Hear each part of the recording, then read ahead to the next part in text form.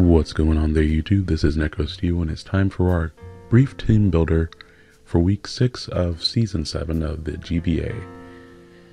Now, if you don't want to watch this, of course, you can skip right to the battle, and I'll put an annotation or something in the description for that. But our week 6 matchup is up against MV and the San Diego Chimchargers. So if you need a quick rundown of his team, I have that on the screen for you. Let's take a look at what we're bringing. Up first, I just want to say that his team is a beast to prepare for. He could literally bring almost any combination of his 11 Pokemon against my team and do very well. It is because of that that our team is kind of forced into a position of prepare for as many threats as you can and then see what he actually brings. Because I think it's a very dangerous game to play against Envy, saying, well, he probably won't bring this, when he has shown time and time before that he will bring whatever he thinks will get the job done, and that will not be what you expect it to be. So, to that regard, we have a few unorthodox EV spreads, and we also have a few very straightforward EV spreads. The first straightforward one is a Powdon, which is just fast enough to speed creep an uninvested Muck, or a Muck with 1 point in it, in speed. And then the rest is in the, I have enough special wow, I do not want special attack EVs. That should be special defense. I could have sworn I did that properly earlier.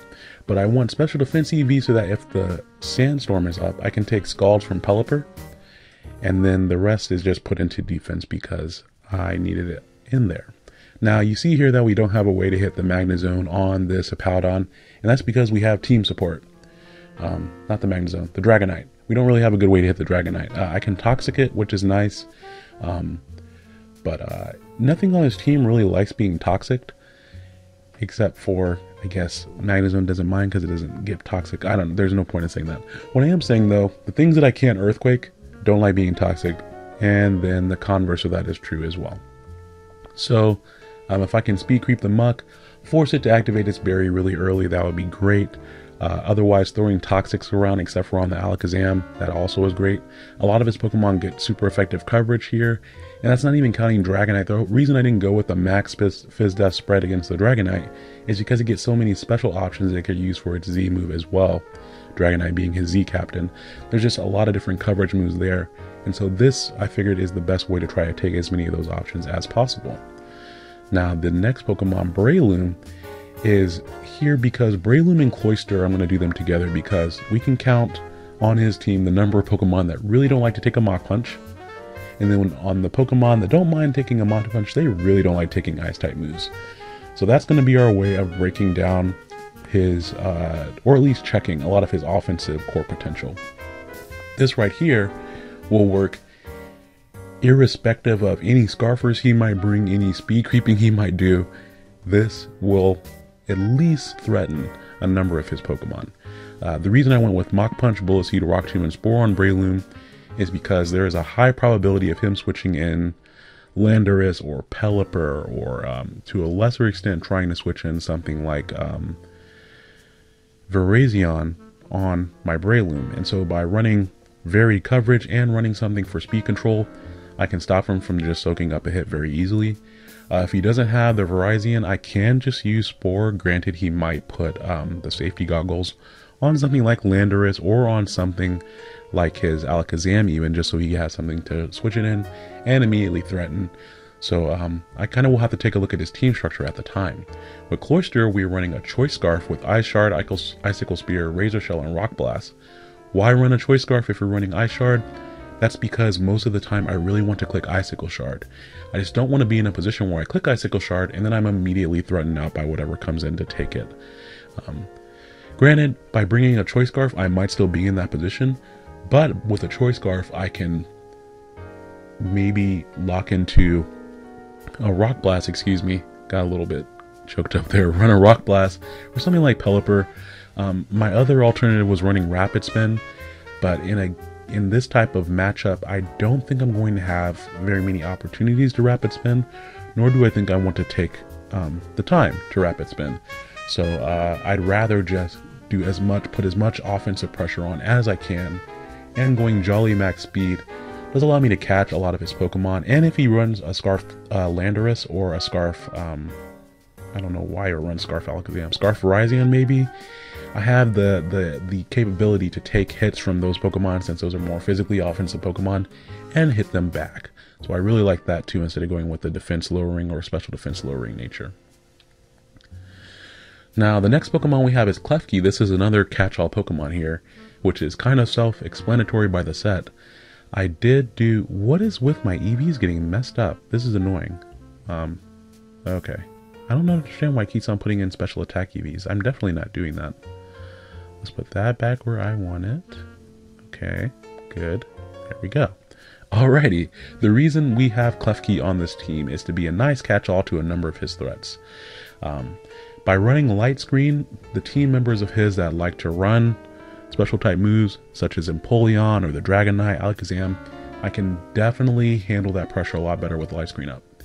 With Spikes, so much of his team is grounded, I can put on a lot of pressure there, and Magnet Rise allows me to have a way to play around Landorus or coverage on the Dragonite. Light Screen also helps with coverage on Dragonite insofar as a Flamethrower or Fire Blast or Fire Punch, and actually Alolan Muck can run some of those same options. Why do I have the Shed Shell? That's just there for the Magnezone. Granted, he might not be interesting in trapping my Magnezone, he might just run Analytic, but I don't want to be forced into a situation where I can't switch out, so now I'm just going to put up some screens. And Klefki's typing is really important here, since he has a Muck and a Dragonite. Those are two immunities there that I can at least discourage him from going for just by Klefki's presence alone. So a couple of layers of Spikes will go a really long way in this game, especially against things as bulky as Muck. And that can also allow things like the Kingdra or the Kabutops, if he brings those under Rain, after a hit or two of Spikes or Stealth Rock, then I can take them out a lot more comfortably with priority.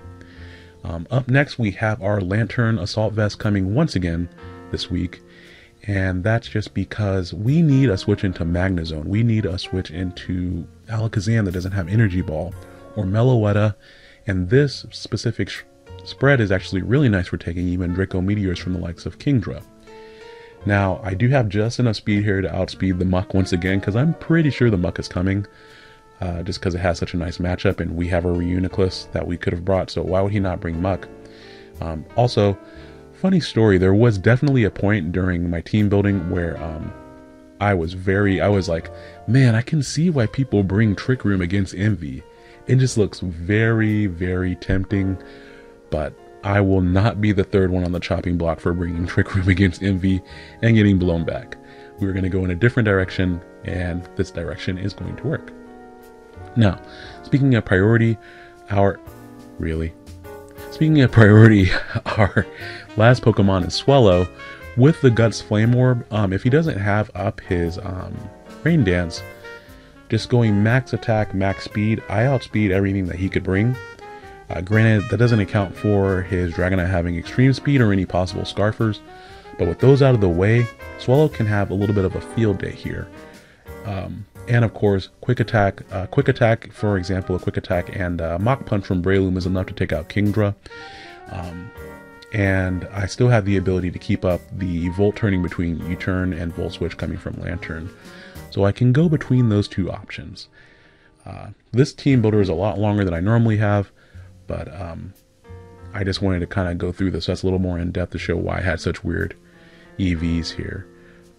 It is going to be an interesting matchup, and I hope you guys stuck around for the whole team builder. If you did, thank you for watching. But we're going to get right into the battle in just a few moments. So we'll see you in a minute. Alrighty guys, so thank you so much for taking a moment to watch my team builder if you did. If you didn't, that's fine too. A quick team rundown for me is going to be, of course, Gut Swellow, Scarf Cloyster, Life Orb Breloom, Assault Vest Lantern, Defensive Hippowdon, and then a nice greener Klefki. Envy did not bring whom I thought he would bring to this matchup, and that's a bit of an issue just because of he could have brought anything, so I tried to at least narrow it down to what I thought he'd bring. But it is nice to not see the Landorus T or even Rain in the form of Pelipper. I did decide to go ahead and lead with Hippowdon because if he led with anything but Kingdra, I could get up my rocks on it. And if he led with Kingdra, I could just swap out into something else. So that was kind of the game plan there. If you guys like this little layout here, this battle was actually rendered by Skyrender, so thank you Skyrender for the little layout at the bottom. Very neat. I like having the Pokemon down there as a little reminder as to what's going on in the match. So for this battle, again, the game plan was just to get up entry hazards, to kind of chip away at things, and then clean up with Swellow and Scarf Cloyster, just priority as much as I could. He starts off with Kingdra, which I was like, oh, alrighty then. I didn't think he would start with Kingdra, so we have to make some adjustments. Fortunately though, I do get off the Sandstream here, which is going to chip away at Kingdra's health. I was actually curious if he would try setting up the Rain. I thought about that right when I swapped out. I was like, maybe I should have Roared. But he actually goes for Focus Energy. I know I can take any one critical hit move, even if he has like critical hit Hydro Pump. So we're just going to go straight for the play rough, because I can 2-hit KO his Kingdra if he tries to set up more or set up a sub or anything weird. Unfortunately, he burns me, which doesn't end up mattering too much. It does kind of force me to play differently because I don't get nearly as much damage as I would otherwise on it. So that burn damage kind of dampened the party a little bit. But with that prior damage on Kingdra, that does allow me to be able to revenge kill it with 2 out of 3 priority options that I have remaining, which is nice. I didn't want to risk swapping out into Lantern on a Scald, so I just set up a layer of spikes, because after spikes are up, it becomes a lot easier for me to clean up with my priority users this game. Now you're going to see me playing around with sand terms a lot this battle, because I want the use of chipping away at his Pokemon, but I also don't want my Pokemon whittled down too much by sand. So here I figured he would swap out, but I couldn't really play around with that. So I just went straight for Brave Bird. Empoleon comes in and I decide, oh, this will be a good opportunity to see if it's specially defensive or physically defensive. And I get a crit. So that is a little bit of a crit for crit scenario. Interestingly, with that crit, he actually was in range for a Facade Guts boosted move here. But I didn't want to risk him going for Ice Beam. So I just directly go for the U-turn. That also saves me an extra turn of burn damage and sandstorm damage, which will come into play later. Now I do go out into Lantern. I figured he had the Wakan Berry because I have a Lantern and a Zapdos, but I want to pop that as early as possible so that he won't have access to that option later on. Furthermore, he can't really damage my Lantern. He could phase me out, he could Toxic me, but both of those options are things that I am very much okay with to get extra damage on Empoleon. So he is going to roar me out, and I go out into my Breloom, which is perfect because now I can just hit him with a Bullet Seed. He doesn't really have a good swap into Bullet Seed followed up by a Mach Punch anyways. Unfortunately, this does reveal to him that I am Life Orb, which is some information that I would have liked because a Sashed or even a Scarf Breloom was very viable in this matchup. So I don't like giving away information when I don't have to, but the idea of getting rid of Empoleon that early was just too nice. Now here I go ahead and Mach Punch Alakazam because I was very sure that it was Focus Sash. He could have had Scarf, I guess, or something weird, Specs, or set up with Encore, but all that doesn't matter because after a Mach Punch, excuse me, a Machas Punch. Is that a Focus Punch? That's at Mach speeds. After a Focus Punch, he would probably die. So after a Mach Punch, he's in range of the quick attack from my Swallow, and it also covers the option of him possibly being Scarf. If he was, I don't know why he would bring Scarf Zam against my team. But if he is, I covered that option as well. So he goes out into his Dragonite. Here I was very tempted to stay in and click a move, fearing him to set up with Dragon Dance. But I figured just go on to Hippowdon and I can soak any hit and I can get up the Sandstorm, which will break his multi-scale. And lo and behold, he clicks Dragon Dance. I also wanted to save Swallow there just because Swallow is definitely a win condition against his team. I outspeed the Kingdra, I outspeed everything now. That we know that Kingdra is not trying to do Swift Swim shenanigans. And I actually, you guys saw the spread that I had on my Hippowdon. I cannot live +1 Devastating Drake if it's based off of Outrage. If it had been the Draco Meteor, Maybe, because I'm a little bit more specially inclined this week. But that is, I think that's MV's first Z move this season, and what a way to start, because Hippowdon got erased.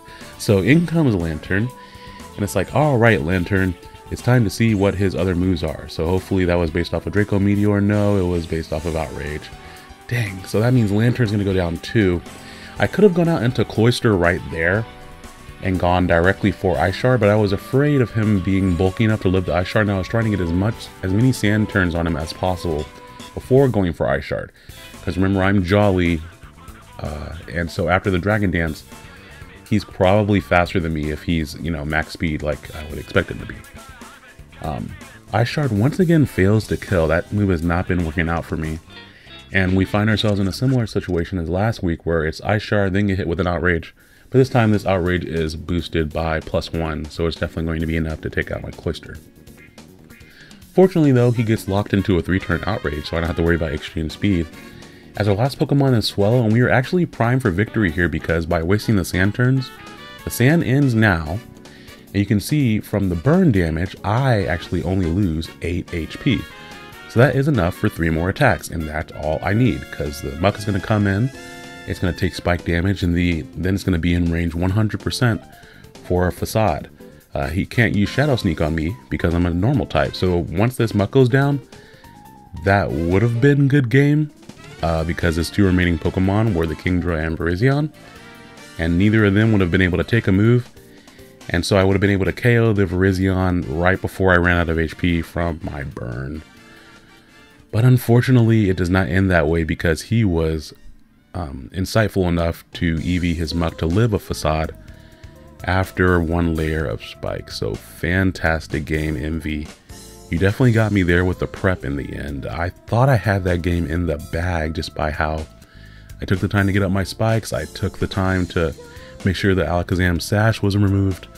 The Dragonite couldn't extreme speed me. I definitely thought I had that game in the bag, but Muck just barely lived that move, leading to my first loss in the GBA, a 0-3 loss to MV and the Chimchargers. So thank you guys so much for watching the match. If you have any feedback for me on this battle, as far as where you think I should have made different plays, definitely leave it below. I'm looking forward to seeing what you have to say.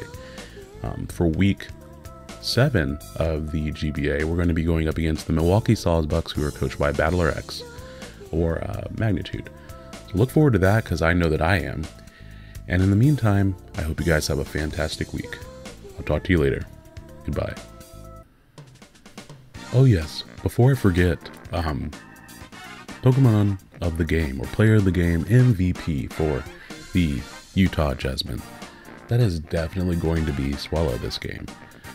It was able to pressure a good bit just because MV didn't bring Scarfers or anything like Landorus in order to soak up those hits. And if Muck had gone down, that definitely would have been a good game, unless he had Focus Band on one of his Pokemon in the back there or something like that. Yeah, Swallow's speed tier just really made this game possible to be won in the first place. And right behind Swallow, I think that Hippowdon was really instrumental because of the Sand Stream kind of chipping away at things. I did need a little bit more damage on the Dragonite, because if Dragonite had gone down to Cloyster, then I would have had Cloyster up against his remaining Pokemon as well. So, but yeah, if you guys enjoy the aspect of Cooper doing the Pokemon of the game, I'm going to try doing a few of those too, because it's a nice little touch as well. And I enjoyed it when he did it. So why not try my hand at it too? Alright guys, thank you so much.